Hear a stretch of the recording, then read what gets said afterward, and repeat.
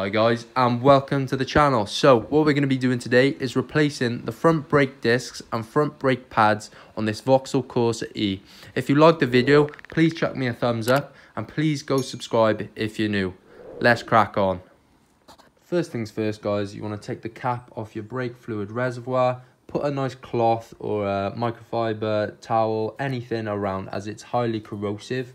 What we'll be doing is pushing the piston in and we'll be pushing fluid back through the system, and you don't want any pressure when doing so because you can burst the pipes as you're doing so. So first things first, always important to do these steps. Next thing, jack up your car, find the jacking point and jack it up so the wheel's off the ground like so. And after that, chuck your axle stand under just so you know you're safe to work under the car.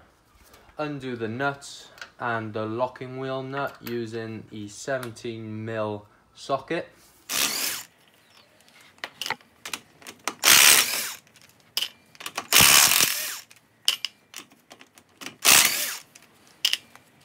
Just as an extra step guys, put the wheel under the car, somewhere solid, not under the bumper but somewhere solid, just in case the axle stand did fail for any reason. Very unlikely to happen, but if your legs are under the car and you saw it failing or you hear something going, you've got that time and you know 100% that wheel is under there. And yes, you may damage your wheel, but it's far better to damage your wheel than to have no legs. So just to put that lightly guys, but that's a really good idea. So first things first guys, you want to take this retaining pin out. I literally just use a screwdriver to force the spring off of the sort of caliper. That's all you need to do for the first step. You've got these plastic little covers that you just want to pick out. These are just to save the dust from filling in the bolt holes. Literally just a plastic little cover. So what you want then is this H7 bit that fits nice and snug in there.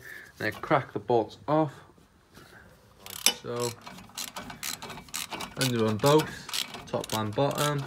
Then is a bit of persuasion off the caliper bracket. As you can see here, I'll do a comparison now to the new pads, but these were well overdue.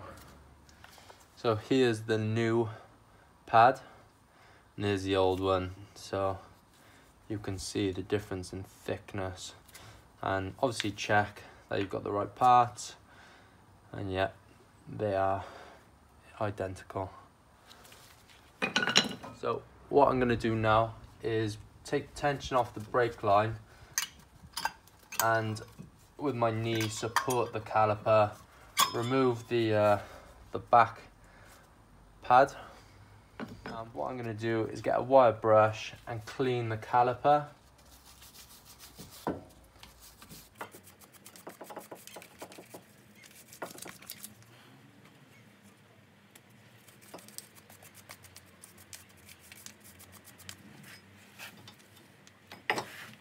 And the caliper bracket where the pads actually sit in.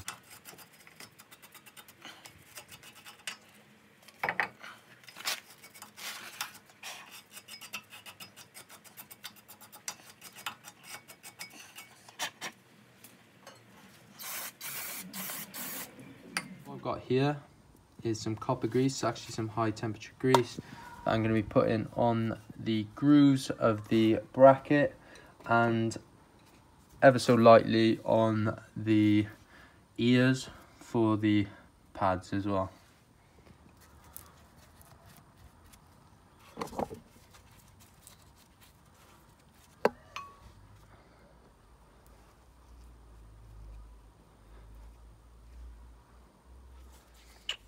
Just like so.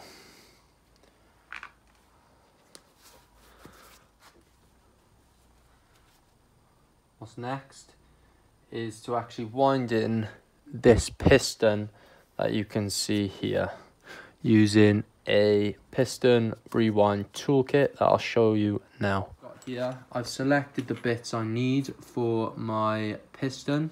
This is a brake rewind kit that you can get on eBay for under 20 quid. This will save you a lot of hassle, because there are some methods where you use different sort of clamps, but I found this will actually pay for itself if you are doing this to your cars in the future. So what we're going to be doing is, oh, let me get that off there, is winding that piston in there.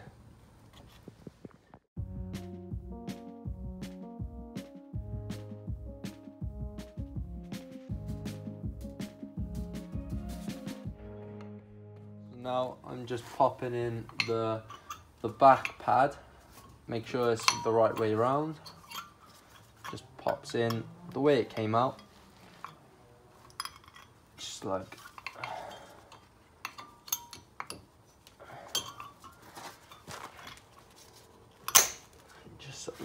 that.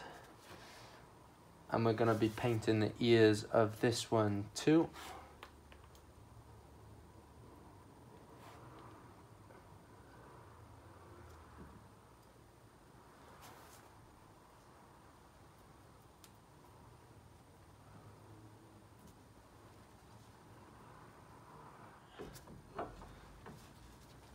Making sure you don't cross thread the bracket or strip the thread on the bolt.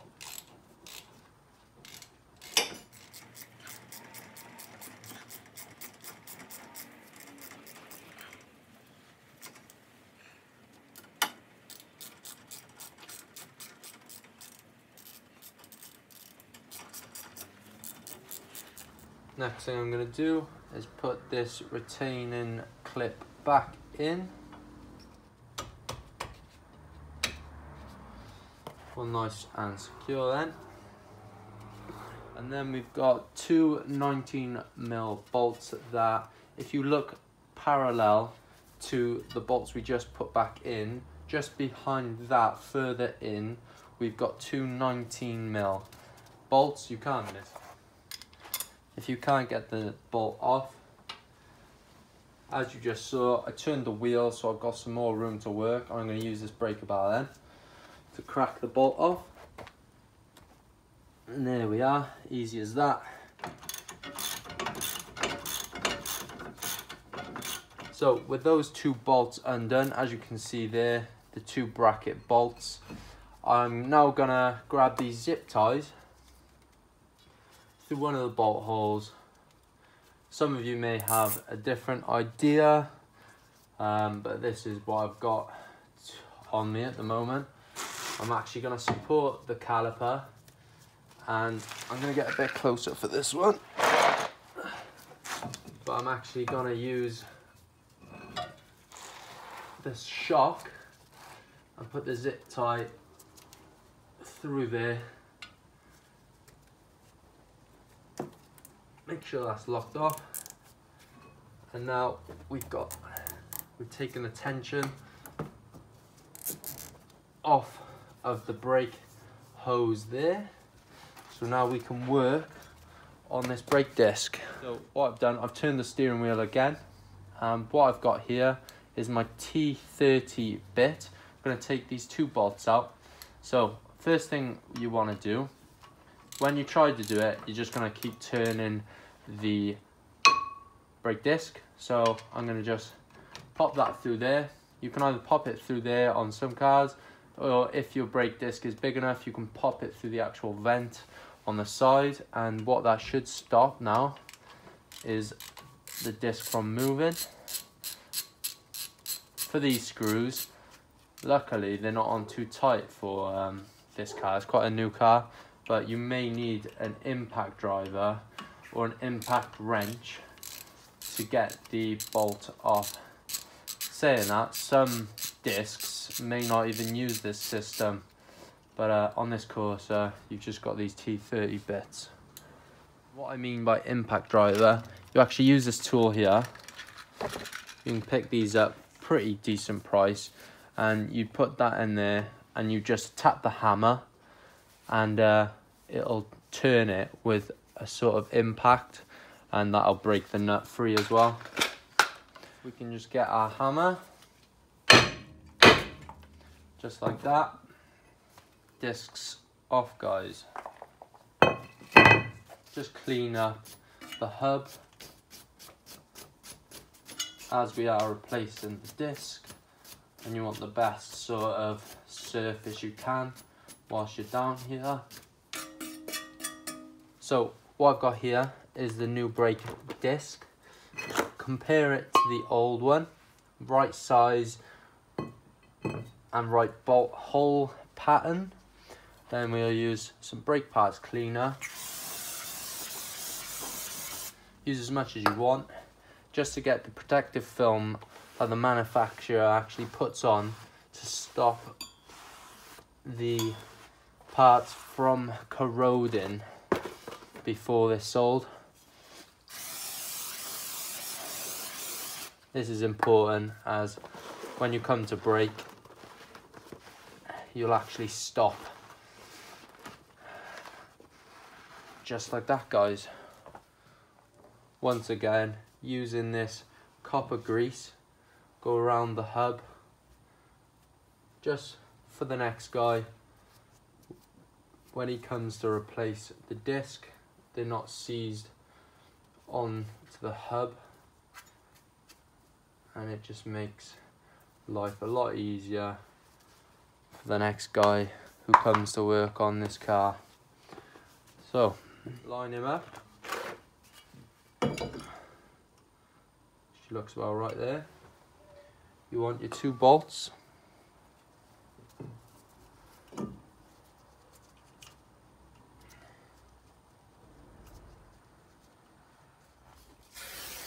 Give it another spray, just as my dirty hands have been over the disc. There we are. Not wiping off any of that copper grease in the middle there. Check it's all secure on there. What we're going to do is cut these cable ties and put the brake caliper back on.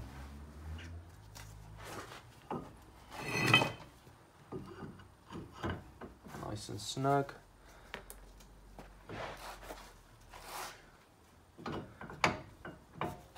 Line the caliper up to the bracket.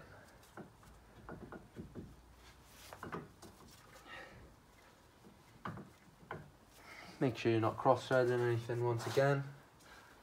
Here I have just added some Loctite to all 4 bolts, so make sure you do this when reinstalling the bolts.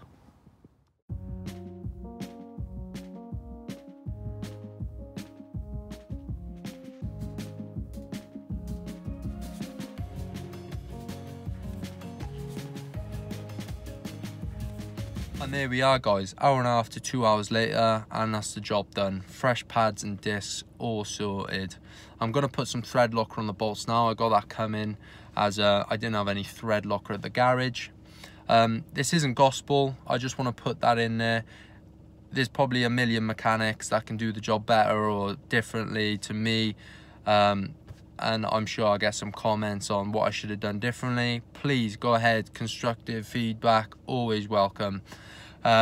If you're looking to do it yourself, make sure when you're pulling off, pedal is nice and firm. You may have to pump it a couple of times, and other than that, first couple of drives, you just want to make sure you try not to emergency stop, as you want to feather in the pads and the discs as they rotate nice and evenly, just for the longevity of the pads and the discs. Other than that, please give me a thumbs up if you enjoyed the video, and subscribe if you want to see some more car clips, some more rebuild videos, some more how-tos, and you'll see behind me I've got a little budget build on the way, but that's a little hint or a little teaser for any of you that made it this far in this video. So I'll catch you on the next one, guys. Ta-da.